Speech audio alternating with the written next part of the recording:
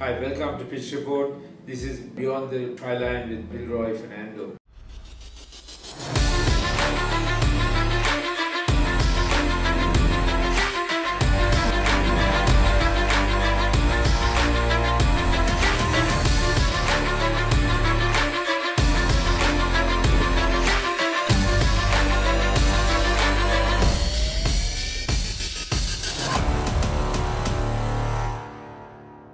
Over the weekend, we had a break last weekend where at the end of the league competition, before the club knockout tournament, there was a week's break for players. And then it started off with a bit of a bad note where Kandy Sports Club pulling out from the competition. So the Sri Lanka Rugby had to redraw, do the competition draw format again, and with the bye for the table leaders of the league, CRNFC. So there were only 3 quarter-final games as against the scheduled 4 games with the Kandy Sports Club pulling out. In the first game, we had on Police Sports Club taking on Air Force. That was first quarter-final game at London Place last week. At the half-time, it was 17-all, and full-time score was in favour of Police, 29 points, very close, 29 points to Air Force 27. Air Force did give a good fight back. They in fact did very well in the first half to hold Francis Police Sports Club 17-all, and eventually Police won the game 29 points to 27. And in the second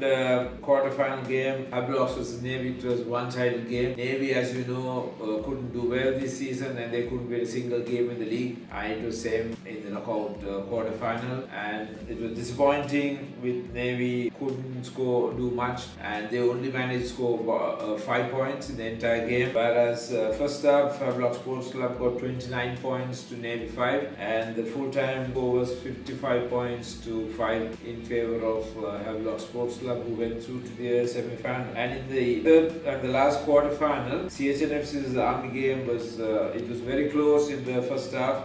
It was CHNFC 15 to Army 12, and Army did give a good fight back, but second half CH scored more tries, with winning that match by 35 points to CH, and Army scoring 27 points.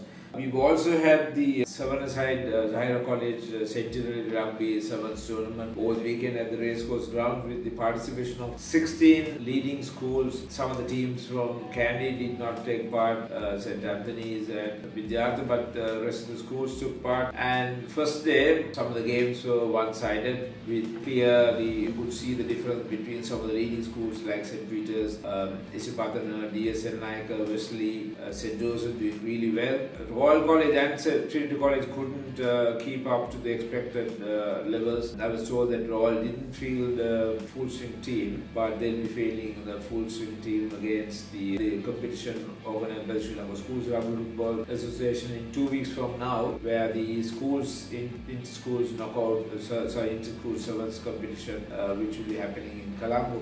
So on day 1, as expected, the top 2 teams in each age group went through to the quarterfinal of the Cup plate segment, and the third place team for the bowl and the last team for the shield. And we saw very closely contested game between St. Peter's versus Isipathana, where eventually St. Peter's won the game, and they went on to win the finals also on day 2, where they met Isipathana again in the Cup final. So apart from these 2 schools, the Wesley College and DSN did do well in the competition, and so the Cup final won by St. Peter's, who beat Isipathana in the finals by 17 points to 5. So the Cup finals, Isipathana College lost to St. Peter's. St. Peter did well to beat Isipathana by 17 points to 5 in the all-important Cup finals. The plate was won by Royal College, who beat St. Joseph's by 24 points to 17, and the third place playoff was between Wesley and DSN Naga. DSN Naga was really a team that, in my opinion, did very well in the tournament as a school which started playing rugby after the St. Peter's, Isipathana, Royal Trinity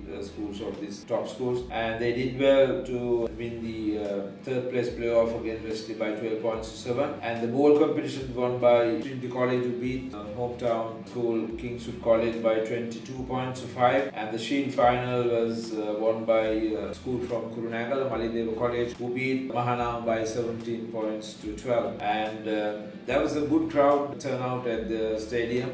As you know, whenever schools do play in rugby tournaments, you get crowds in Sri Lanka, and unfortunately the clubs, we don't see that. It was a different thing when it came to the Sierra versus Candy, the second round league game at Longdon Place, where we had a huge crowd watching the competition, and we are hoping the crowds will start coming to club games like the school games. Who knows if someone starts an under 22 or 23 tournament, old boys or clubs, B teams even, you will have the crowds coming back to watch rugby football, which is watched by most of the elite schools from Colombo, Kandy, and even Galle and other areas. So it's interesting to see who's going to be winning the finals this weekend, and I'll be bringing more score updates next week. And this is Dilroy Fernando signing off Pitch Report. Thank you.